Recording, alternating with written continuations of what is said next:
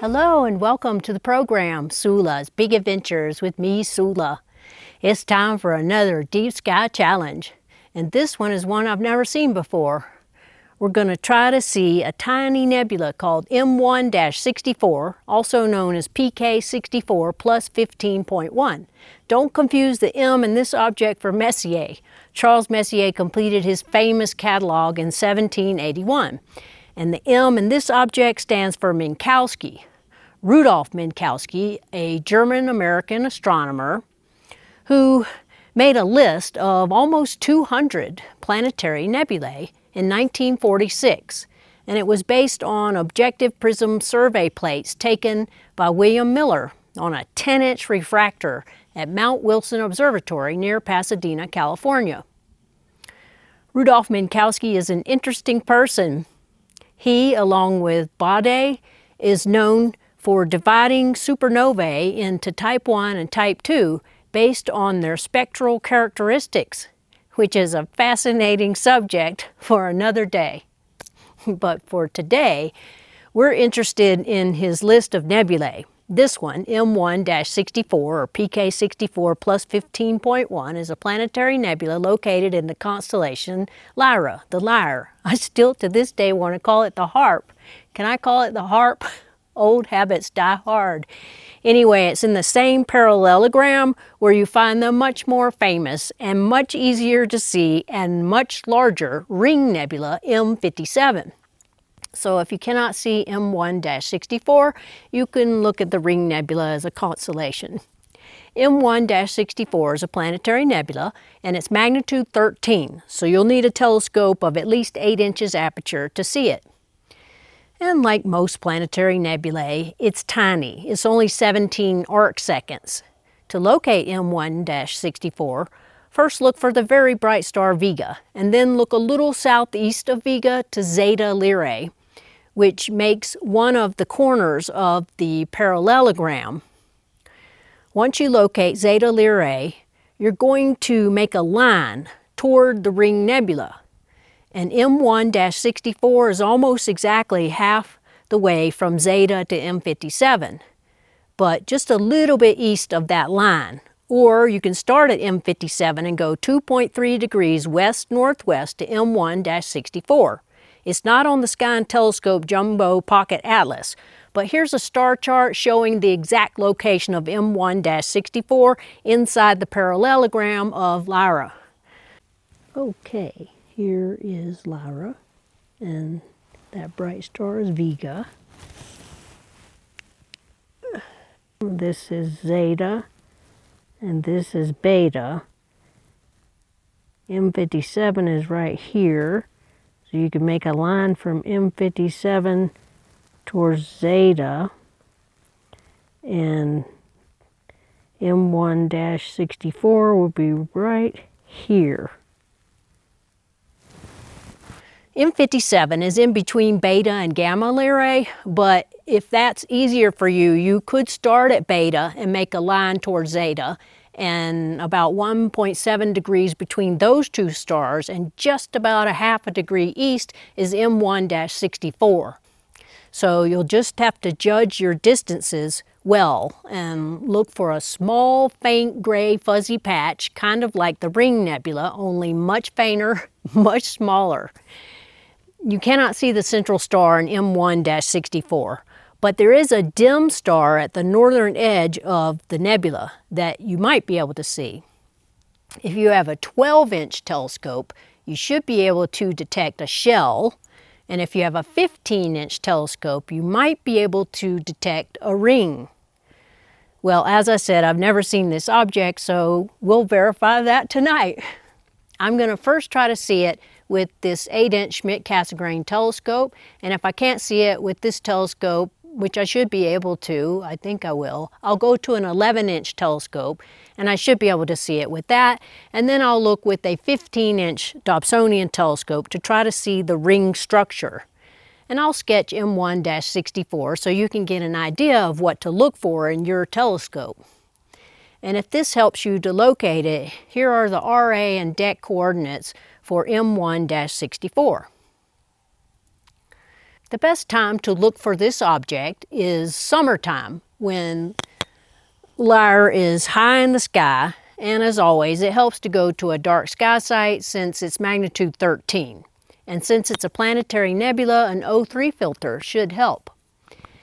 And I don't know that anyone actually calls it this, but I'm going to call it the Little Ring Nebula. I searched on Google to see if this nebula was called that, and according to Google, the Little Ring Nebula is M57, but I dispute that. I have never called the Ring Nebula the Little Ring, and I've never heard anyone call it that. Moreover, M57 is not little. It's 1.4 by 1 arc minute. So if you ask me, M1-64 is the Little Ring Nebula. Okay, when it gets dark, we'll get started.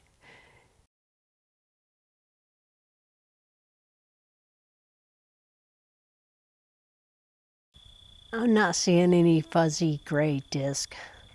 I looked, I'm in the parallelogram where I said to look, but I don't see a fuzzy gray disk.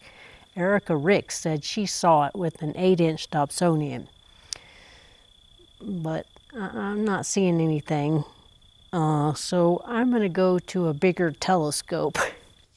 Hello again. I'm out here on a second night of trying to see M1-64, the little ring. I didn't see it last night with this 8-inch, but I feel I didn't spend enough time with this telescope. So tonight I'm going to try again. And this time I'm going to try to match the stars that I see in my eyepiece with the stars in the chart in Interstellarum, which does have M1-64 in it, and see if I can pinpoint where I'm supposed to be looking and try to see it again with this 8-inch. I should be able to see it, but I'm not going back to that 11-inch. It's giving me troubles, so change of plan. If I can't see it in this 8-inch, which would be terrible, I will go to the 10-inch Dobsonian, and if I can't see it in that, maybe it's time to throw in the ring, but then I'll go to the 15-inch Dobsonian. And I found out last night that my 15-inch Dobsonian, which uses Argo Navis, has M1-64 in the database. Pretty neat. All right, I'll be back when it gets dark. According to the weather report, it's going to be clear tonight, so I got out some telescopes and opened up the observatory. But those clouds over there are troubling. Unfortunately, that telescope in the observatory is malfunctioning, and in fact, I'm going to have to return it to Celestron. So I'm going to try to see the little ring in this 8-inch Schmidt-Cassegrain. This is my third attempt with this telescope, and if I can't see it, I'll try to see it in the 10-inch Dobsonian. So I'm going to turn that light off and give it a college try. Be back soon. I hate admitting defeat, but I don't know. I thought I saw it, and I put an O3 filter on it, and it disappeared. So I don't know. It's confusing going from a Dobsonian to a Schmidt-Cassegrain because the Dobsonian shows an inverted image, and the Schmidt-Cassegrain is a mirror reversed. Which I did take a picture of the star map, and I mirror reversed it in Photoshop so I could match the star field, but I'm not sure. I think I saw it, but I can't say for sure. So time to haul out the 10-inch Dobsonian and give it a whirl.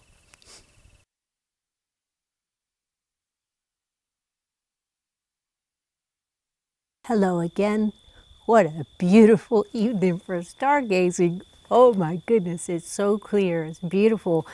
As you can see, it's not quite dark yet, but it's 9:45, so I went ahead and polar aligned, and I got M57 in here. What a beautiful, beautiful evening. Check out Sagittarius and the Milky Way. Wow, oh, so pretty, beautiful. There's Altair and Delphinus. Wow, beautiful, beautiful evening. Oh my goodness. Okay, time to look for the little ring.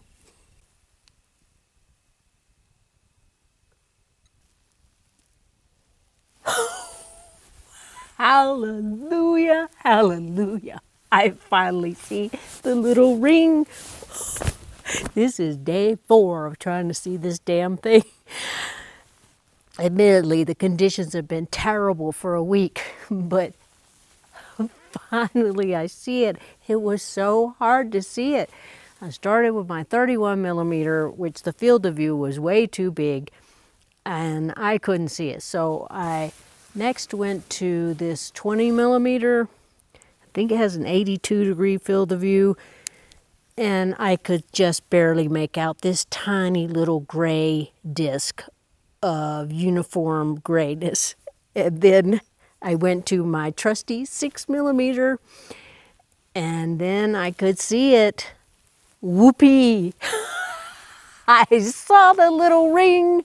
Okay, now it's a beautiful evening, by the way. It was touch and go there for a while. There was a massive cloud, and I didn't know whether it was going to rain on my equipment or move off, and it moved off. Thank you, universe.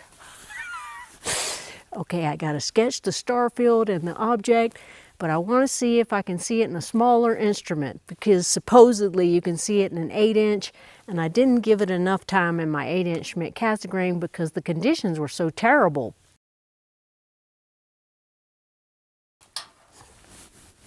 I saw the little ring with my 10-inch Dobsonian. It was hard. I think this is the hardest object I've ever seen, other than the Horsehead Nebula.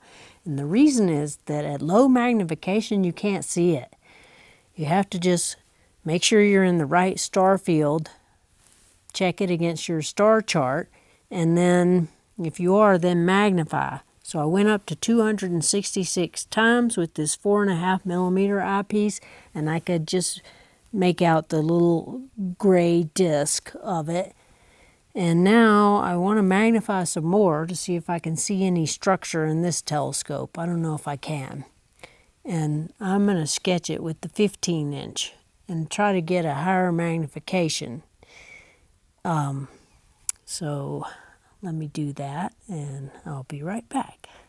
I probably look like a crazy person. I went into the house to get my SQM device. That's why I have this eye patch on.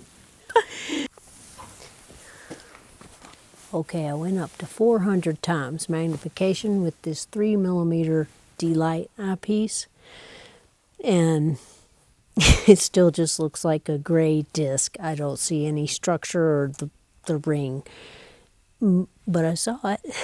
But the curious thing is the O3 filter made it disappear. I don't know. Well, anyway, I saw it. Pretty cool. And I saw it well in the 15-inch telescope. I pumped up the magnification, and I couldn't see that dot. There's supposed to be a dot. There's supposed to be a star right outside of the ring, but I didn't see that. Hello again.